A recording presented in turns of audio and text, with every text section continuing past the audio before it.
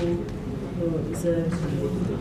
Honorable Minister, please I'm going to get to everyone, but there's some questions probably she forgot because there were so many people that, asked questions.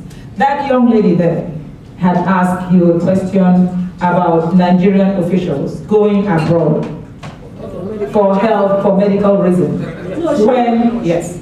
She made a suggestion. No, I didn't make a suggestion. That was my question. What did you ask, my dear? I asked, why do Nigerian officials fly abroad for healthcare when they should be improving healthcare at home and staying there for healthcare? I mean, it says a lot for Nigerian officials to be flying out the country. So what will be done about that? No, it's not about liking that. I'm also a paramedic, I'm a biochemist, so I understand what you mean.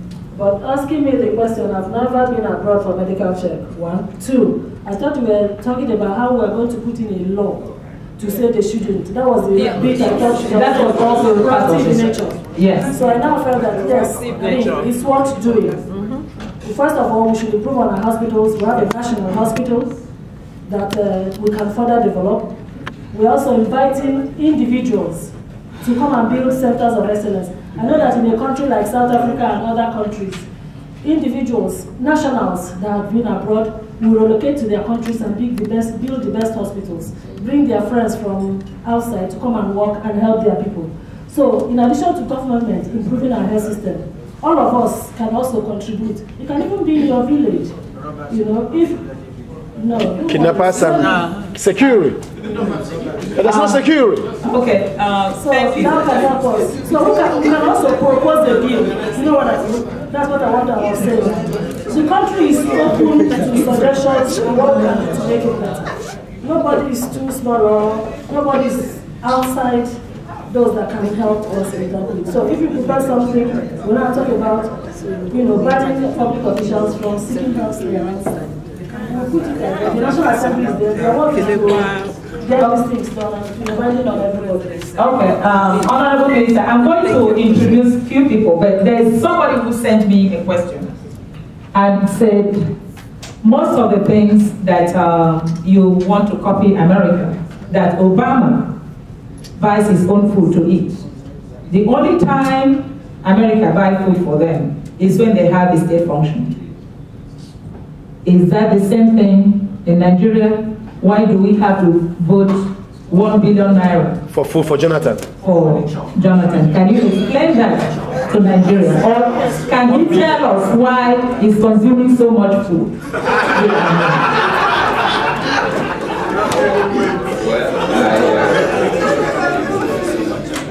1 billion. They only sent me the question, it's here in my hand, it's not from me. I think it's important for us to say what the true situation is.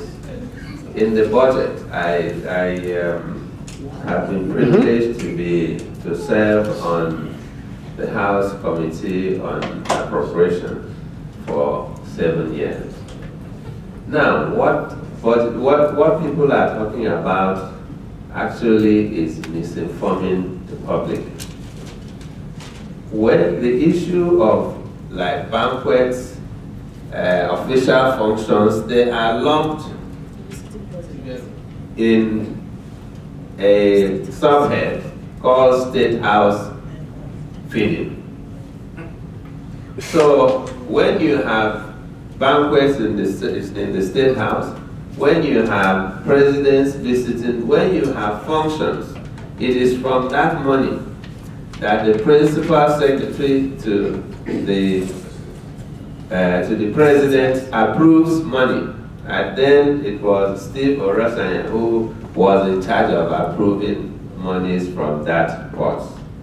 So to say that the president was feeding himself with 1 billion is a lie. Okay. It's a blatant lie. That's number one. Number two, you talked about November. I challenge you. Go and publish me how much money that is used for banquets that the President of the United States uses. Okay, thank you very much. So, the truth I want to say is that I think that was misinformation. Okay. That's not the money that the President uses to feed. Okay. Please, Thank you, Mr. Ambassador. I have to introduce or recognize. There is a lady here who is very dear to us. She's always in our midst when we do something in Nigeria.